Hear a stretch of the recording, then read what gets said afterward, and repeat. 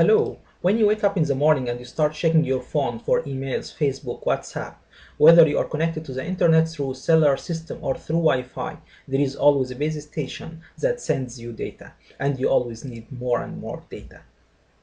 Current base stations can only deal with one user at a time, so it sends data to A, then B, then C, then E again, but it does this so quickly so you don't realize.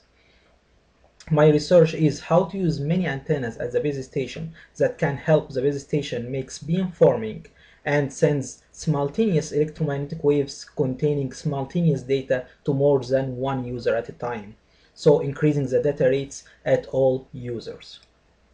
The question of the fifth generation is whether to use more base stations or to add more antennas.